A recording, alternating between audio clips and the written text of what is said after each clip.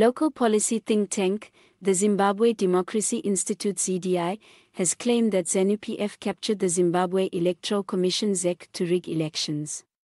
ZDI red flagged the composition of the electoral management body, where cronies and relatives of top Zanu-PF officials and the military make up a large proportion of its secretariat.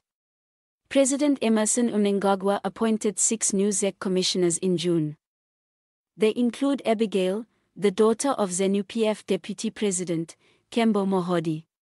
Another appointee is Kudzai Shovo, who has been linked to Foreign Affairs and International Trade Minister Frederick Shovo.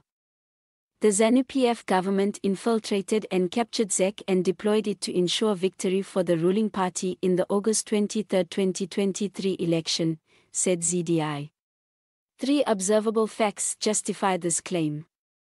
First, the Zanu-PF government has populated ZEC with relatives, allies and sympathizers of the top leadership of Zanu-PF. Therefore, it can be argued that the Zanu-PF government has populated ZEC with its relatives, allies and sympathizers, who may not be impartial or independent in conducting free and fair elections.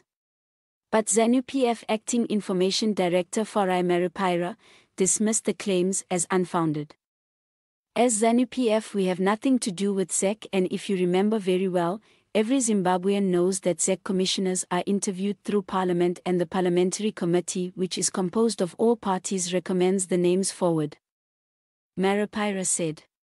He accused ZDI of being an opposition proxy. I do not know why there are sour grapes and political immaturities from some sections of our society to the point where they will lay claims and accusations but never an iota of evidence. If we are to peruse the composition of ZEC, we won't fail to find someone related to the opposition, so we all are related as Zimbabweans. Blood relations and professionalism are 2 different things, Maripira added.